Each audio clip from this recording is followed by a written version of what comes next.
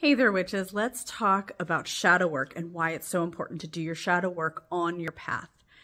So the wounded self is a part of us that will always want us to circle back to what's familiar and what's comfortable, even if that is something that doesn't serve us. It's counterproductive or even harmful. And our shadow self is directly linked to that messaging and that activity. But what our shadow self does is it wants us to pull to the surface those things that are unhealed so that they can be healed. But our wounded self, or our egoic self, wants us to stay in the status quo.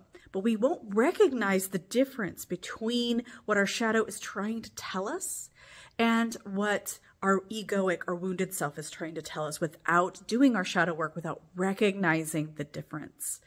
If you want to learn more, I offer a free course on shadow work for beginners, specifically targeted to witches, so that we can look at it from a different angle, a different lens, a more spiritual lens.